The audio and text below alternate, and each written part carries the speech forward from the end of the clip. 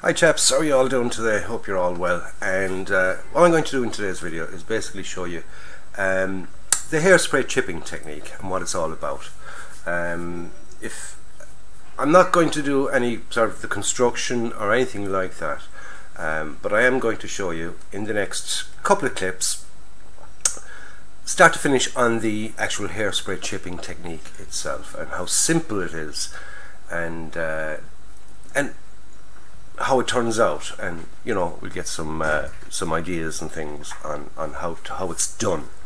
Okay, so I'm going to use the little Panzer II aus S3 for it, and we'll start off, and I'll just zoom down to the bench, and we'll show you the first part, and you know, over the next couple of clips within this video I will show you each step by step. Okay, so we'll zoom down to the bench and we'll start off with the first step. Okay, right lads, the first step, as you know, the first step obviously is the construction and all that kind of stuff, so I'm not going to go into that because everybody knows how to actually make a model and make the kit. This is where you go from there. So it's made, and I have it coated in what I want to be the undercolor, the color that shows through underneath the chips. For this I'm using Tamiya's XF9 Hull Red, okay, and that will be the red primer, okay, on this particular vehicle. Now you give it a good coating over everything of that. Okay, next step is you give it a gloss coat. I use Tamiya's again X22 Clear, okay, which is a Tamiya's gloss coat. So give me 2 seconds. What I'll do is I'll pause this and I'll fill up the airbrush and get everything ready, and we'll show a little bit of spraying because, you know, why not? So you have to excuse the noise, lads. My compressor can get pretty noisy, but here we've got some of our clear X22 Clear, and just get it flowing.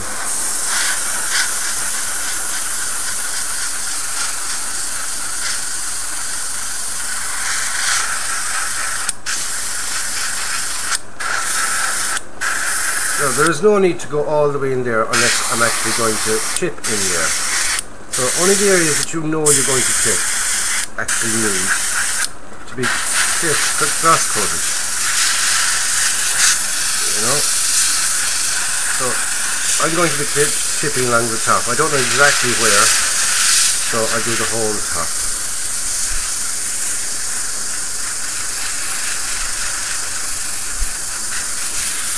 Alright, giving it a nice good coating of it.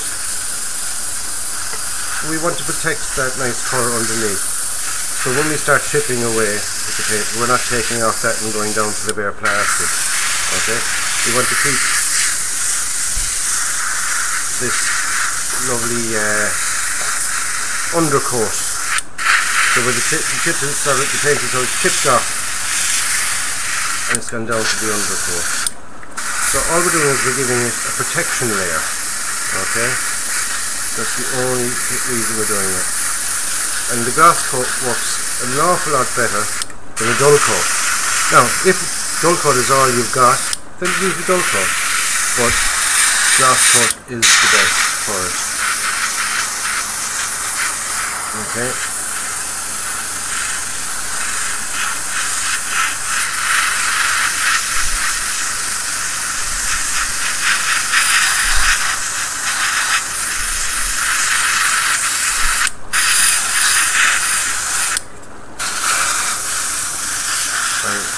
definitely be chipping up that storage bin, and this here. There's another storage bin there at the back,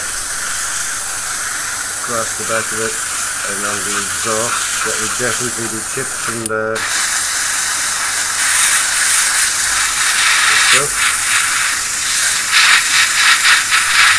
engine deck, engine inspection hatches and things. They'll all have chipping done to them.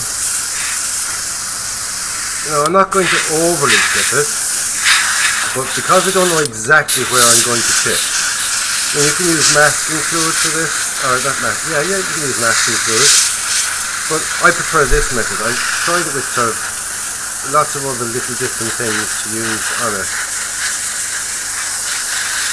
but this way it gives it a nice effect, and you can actually, when you're even looking closely at it for a finish, you can see that it is actually, the shape is actually, the paint is actually chipped away, which is what you want to show, you know.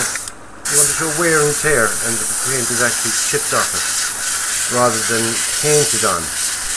You know, it does give a nicer effect than the painted on chipping. It is a bit of faff, it is a bit of work, but you know, you get the results, and the results are quite nice from it.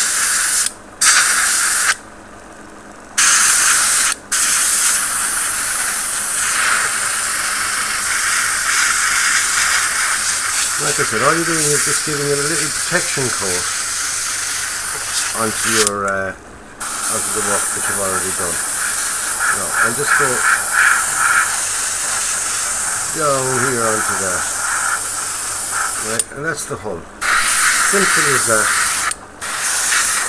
Nicely protected. Leave that dry.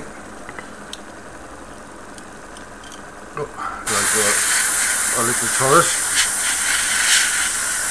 This is a great little kit to show it, show the technique on, because it's so nice and small.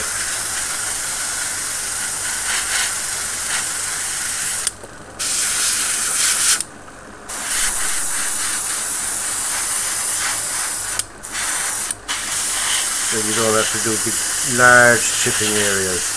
And I'll be doing this in small little chipped off areas. And if you can do it small, you can do it big. But if you're going to do it big, then you can't do it small. And any of the videos that I've watched in the past, I've really only showed it for sort of chipping off large areas, they're showing on larger models and things. But to me, sometimes less is more. So the subtle chipping, we call it that, subtle chipping. Excuse it now if I'm not always in view of the camera, because sometimes I'll be moving it away and chatting away to it and not really just looking at what I'm doing rather than looking at the screen to make sure I got everything in. No, we won't be chipping the guns.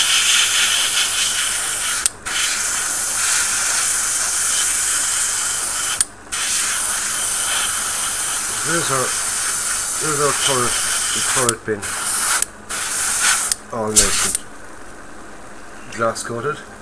And now we'll move on and we'll do the wheels.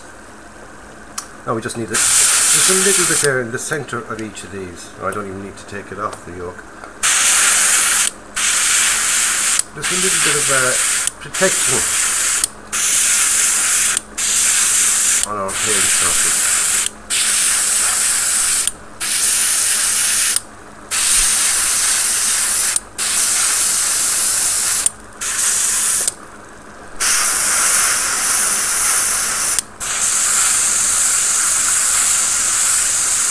So that's it, like, simple as that. Right, so now we've got this, just a little overspray, just to make sure that we've got where we want to get our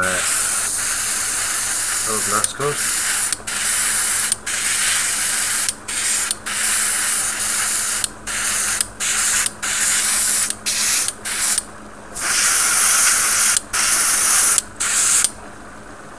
Okay. overspray that and a little overspray on that as well. Okay, so now we've got it gloss coated. What do we do next? Basically we leave the gloss coat dry and then we move on to the next step, which I will show you in the next clip. Right lads, here we are back and we've got our little tank all nice and dry now from the gloss coat. So our next step is to add the hairspray. I use the cheapest you can possibly get, purely because you don't need, like, this is a natural hold. You don't need natural hold, firm hold, all these kind of things. Just the cheapest of cheap that you can possibly get. So what you do is you decant it into a little cup.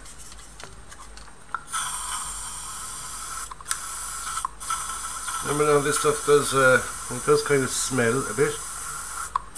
You know, if you can get the scent-free stuff, all the best, all the better. So you get your bit of hairspray, decant it into your airbrush. Alright. Turn on your compressor, unless your compressor is already turned on. I don't have to tell you all that kind of stuff. And basically, simple as that. Just spray it on. Good liberal coating all over of hairspray. Alright. Get it into all the little areas that you know you're going to chip. Doesn't matter if it goes into areas that you're not going to chip, because you're going to be painting over it anyway, and when it sort of totally seals in and all that, it's not going to affect the paint. It's only seems to affect any area that you do the next step to, which we'll get on to, shall we say, well, not the next step, the step after that. It'll only affect when you start adding water. Okay, it reacts with the water and it dissolves the paint and makes the paint flick off. But there's I'm sure there's some kind of chemical reaction there in that, but I haven't the faintest idea what it does. Alright, so make sure we give it a good liberal coating of hairspray. So I'll continue on with this now and make sure that you give it a good liberal coating of hairspray. Then leave the hairspray dry for about an hour or two, not too long, about an hour or two, just so that it's nice and dry and nice and sticky and in place. Okay, so we'll kind of pause it at that. I'll finish off getting all this ready and then we'll be on to the next step. Okay, so here we are lads. The hairspray is now dried. It's had an hour and a half drying time. That's all it needs. It doesn't even really need that. It dries in fair fast. So our next step now is to give it its next colour, the colour that we're actually going to chip off. So, like I said, I'm going to do this as an American captured one, and the Americans did capture them actually. They captured some in Tunisia and they were using them as little patrol vehicles and things like that. There's pictures on the internet, you can find them. But this one is going to be captured in Europe, and it's a kind of a what if and all this, that and the other. And if any river counters out there are going to start whinging and wailing, I don't care. So the colour I'm going to give this is XF67 NATO Green. So I've given it a shake and I've added some to my airbrush. So now we'll just turn on the compressor, let the air build up in that for a little few minutes, and we'll give it its coat of green. So now, oops, well done John. I usually, when I'm spraying, I bring out a second mat, my old mat, the old cutting mat that I had, and I use that now as a little base so I don't get any more, get my cutting mat any dirtier than it needs to be. So a little bit of a test and we'll get it green. Now,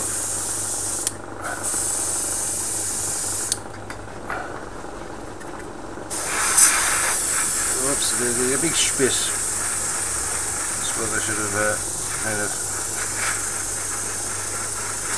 prepared for that. So we'll stick on a nice coat of the green. Like I said, NATO green. It's a nice and bright colour. but it will be darkened up with the weathering and things like that. So that's why I use the NATO green. That's why I like the NATO green, because it's nice and light, and you can darken it up. Because if you use the olive drab or darker green, and then you start giving it dark washes and weathering it and things like that, it'll only make it darker and darker and darker. And it depends on what colour green you want on it, really. You know, whether you want it dark or you want it light. That's up to you, you know, unless you're doing a historical specific one, you know, and then you stick to the actual colours that are needed and all this, that and the other. But in my experience in military vehicles, and I've had quite some, I've 22 years service with the army, and vehicles that even came out of the factory and were all painted at the same time, after a couple of months, and it depends on the use that they're getting, the variations in colour really does show up, you know, whether they've been used on the range, whether they've just, you know, never really been out of in muck. Depends how many times it's been washed, depends how it's kept. So you know, if it's been sunny climate and it's been out in the sun, and the other one has been kept inside in the garage, obviously the one that's been out in the sun and all that has got lighter, because the sun does affect paint, as we all know. You look at your car and things like that, after a couple of months or a year or two, it's not the same colour as it was when you bought it. So I'll continue on with this, and you know, you don't need to see me spraying a whole vehicle, but you're getting the idea. What we'll do is we'll give that a full green coat, and we'll make it nice and green. So I'll catch you up in the next little clip where I'll have it all green, and we can start on the chipping.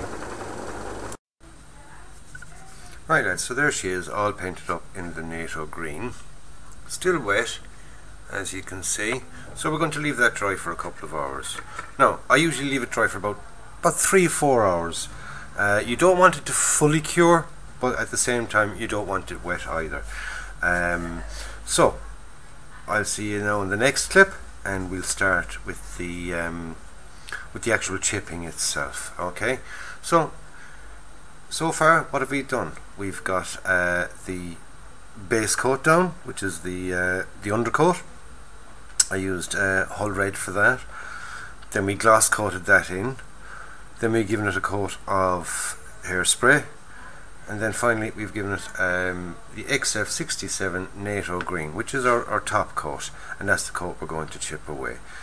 So on the next one, now like I said, I'm going to leave this dry for a couple of hours. On the next one we'll start the chipping. Okay, so catch you on the next clip.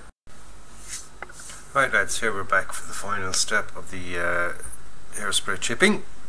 What you need for this step, you'll need some kitchen paper, you'll need some cut up small, you'll need some water and a small paintbrush. Now other people will tell you use toothbrush, hard brush, whatever. I mean, these are all different ways of doing it. This is my way of doing it. It's not the right way, it's not the wrong way, it's my way. Okay, so we'll start. There's our painted kit, whatever you want to use, and it's had its undercoat, gloss coated over that, Hairspray, then the coat that we're going to actually chip. Right, so we'll start off, and what we do is we'll start on the top of this little section here. Right, and we'll just wet that. Right, I like to keep it nice and small and do it in small little areas. Okay, if it gets a little bit too wet, use one of your pieces, just touch it off there, just damp it, remove some, you know, any excess water that goes into the plate. You don't really want it. Now we'll try and bring that down another little bit so we can see what we're doing. Okay, excuse this thing because it has a tendency to move off on its own, so we just, well, what we'll do there like that. Now, if we can see, right, all I'm doing is rubbing very, very gently the water. You don't have to scrape.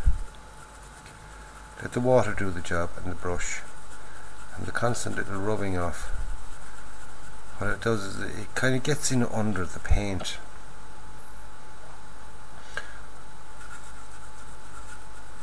Which is what you want it to do.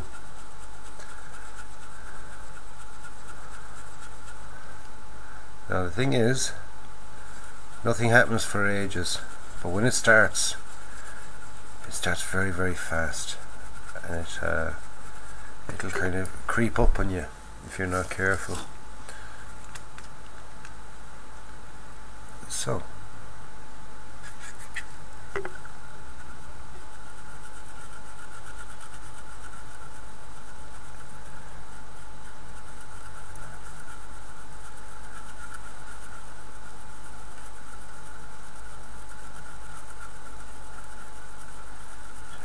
gently rubbing.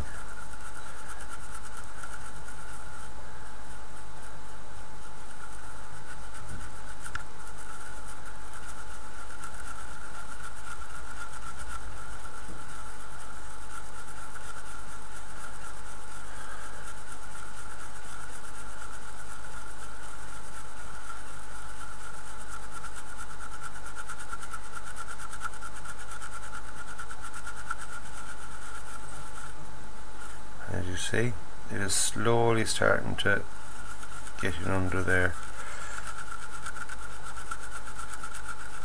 and remove the paint.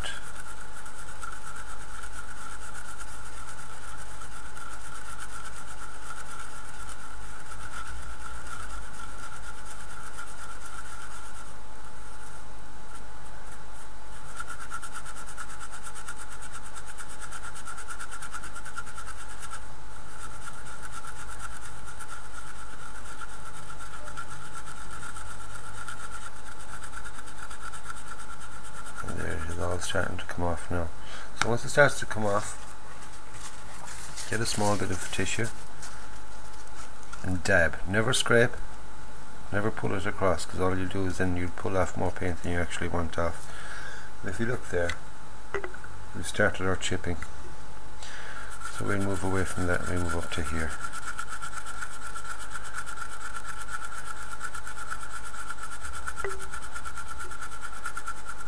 As you see, on all the areas you want to remove the paint. Here, as you see, the paint is coming off. Keep your brush nice and clean, and there we go. Along the edges and along. Any raised detail comes off very, very fast. Once it starts to come off, like I said, keep dabbing it with bits of tissue. Never scrape. And there you go. See it? Starting to do a bit. So I'll do a bit more now. I'll pause this. I'll do a bit more. We'll continue on. Right, I've done another little bit there. And one thing I forgot to say, actually, another handy little item to use are these cocktail sticks or toothpicks, whichever you want to call them. Now this area here is nice and wet, and you can kind of see you can little scrapes in. Now you don't have to go very, very hard on them, but you do have to dab it off afterwards. And if you see, little scrapes there. Okay, and along the side. And what it also does is it lightens the paint in areas. I'm going over to this side now.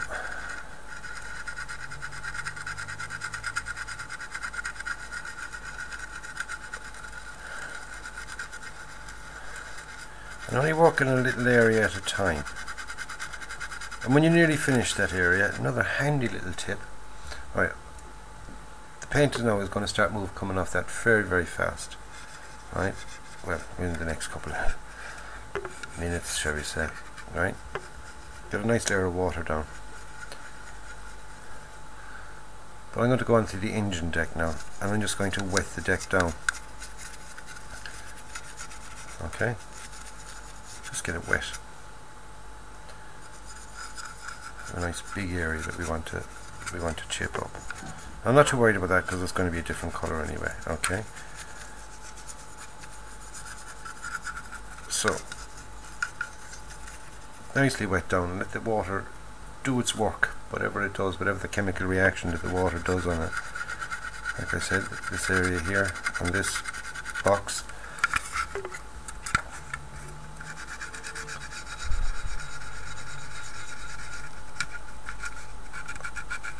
where the paint would actually wear off, you know, down on the edges, corners.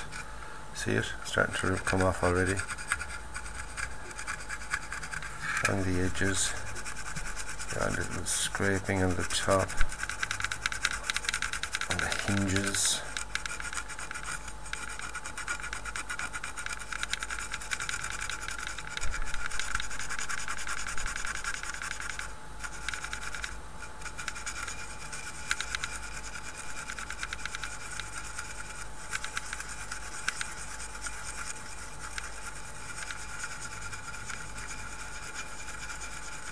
The danger is if you overdo it and your brush is a bit too firm, too rough,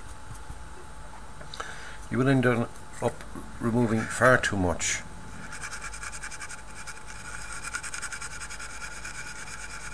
And I want this nice and subtle, you know.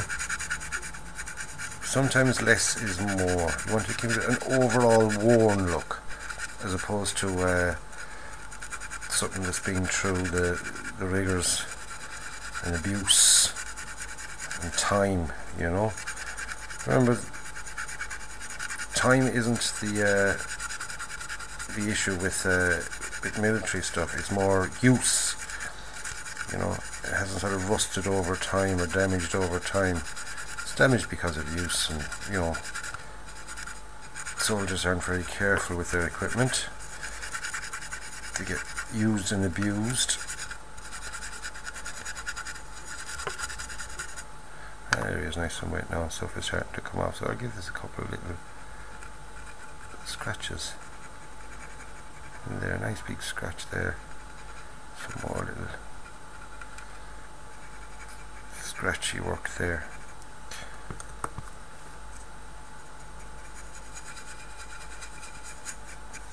Another wet thing, some of the tissue, just to dab it off, because the water will keep working and it will keep softening the paint. And what the hairspray will do is it'll kind of speed up the softening process of the paint and make it look more worn. Now if you look at that,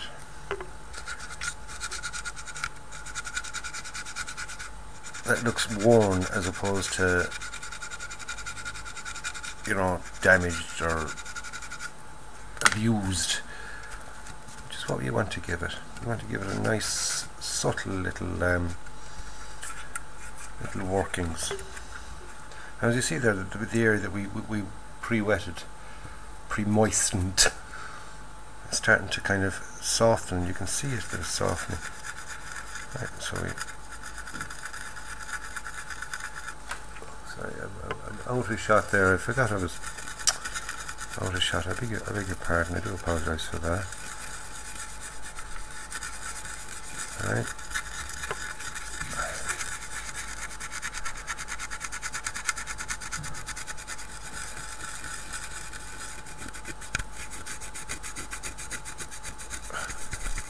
Once you start to see the red coming through, just move away from that area. Little grills like this now would get a fair old bit of it.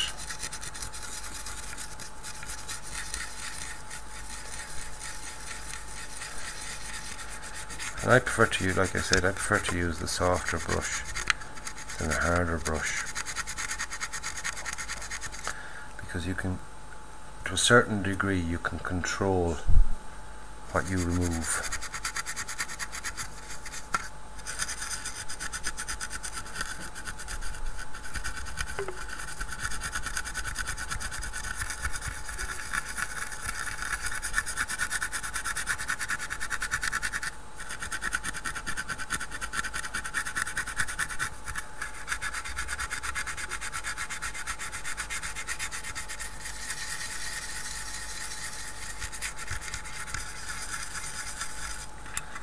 Leave that there for a minute or two, soften into the paint.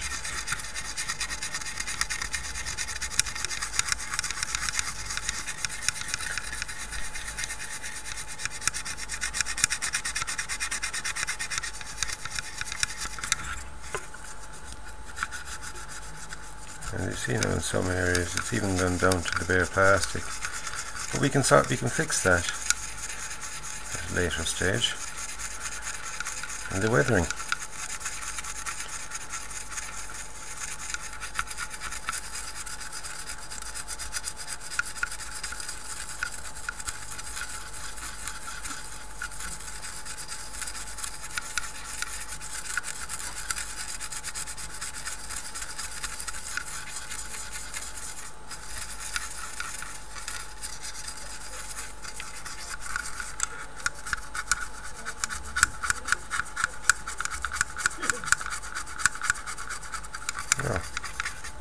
I'll just dry off that section, then we'll pause the video, and I'll go on and do some more.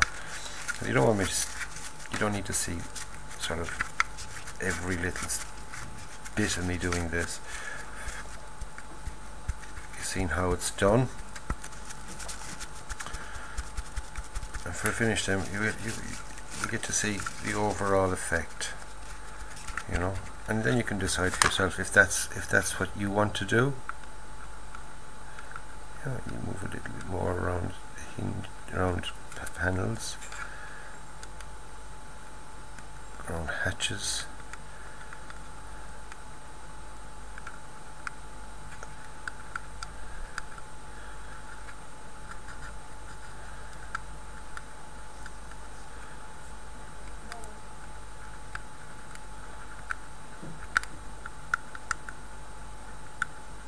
A couple of little scrapes.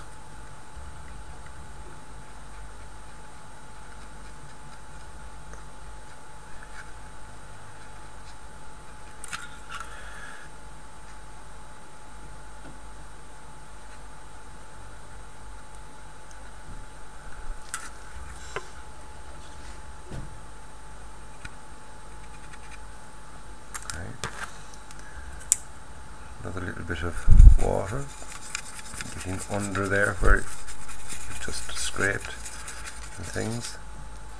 What you wanted to kind of do is you wanted to kind of get in underneath the paint and bubble up that area.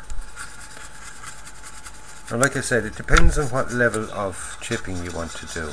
Whether you want it extremely chipped, whether you just want it to give it that worn look.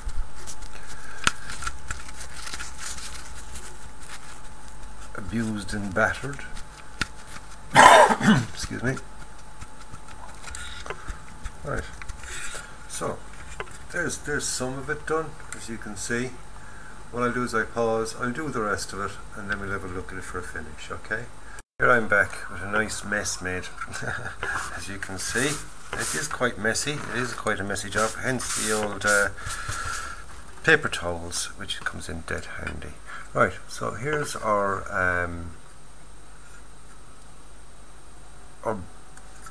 chassis, or main body of the tank, and as you can see, like I said, I was going to give it a subtle chipping, nothing too major, and even here where it's gone down to the actual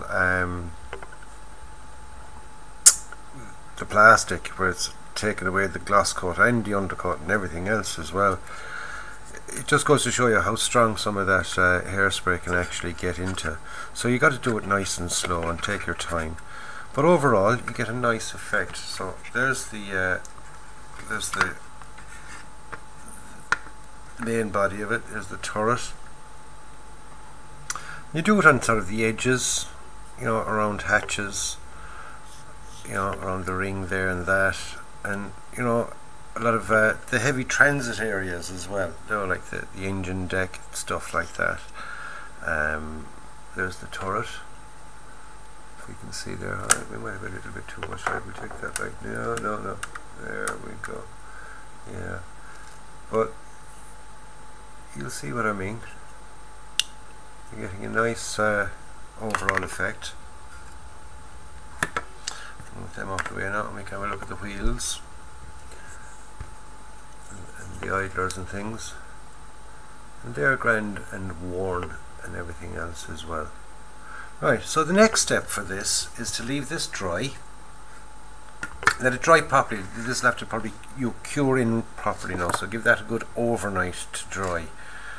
And what you do then is we go on to the next step, and I'll do cover the. That'll be for this video. This will be the end because it's the chipping part of it. In the next video, I'll continue on with the little Panzer II. We'll do the detail painting, and we'll do the decal. We get it gloss coated and then put on the decals, and I'll show you how to kind of damage up the decals a bit and without destroying them altogether, dirtying them up and stuff. And then we'll go on to sort of the general weathering, giving it a wash, a dark wash, some mud effects and things like that. And I won't be using many products. The only kind of product I will be using is like the Citadel Agrax Earthshade, which is a product I use for practically everything. I use it for figures, and I use it for dirtying up little spots like this as well. So I'll catch you up in the next video, lads. That's the end of this one on hairspray chipping, and I'll do it, like I said, it'll probably be over 2, maybe even 3 videos where I'll do the full weathering sort of section on this little Panzer II. Okay lads, I'll catch you up in the next one. Stay safe, and don't forget, go out and buy yourself a kit, build it, enjoy it, and don't be afraid to weather it up. Don't be afraid to kind of damage it up and make it look worn. It doesn't all have to be new and shiny. Okay lads, I'll catch you up in the next one. Stay safe. See you soon.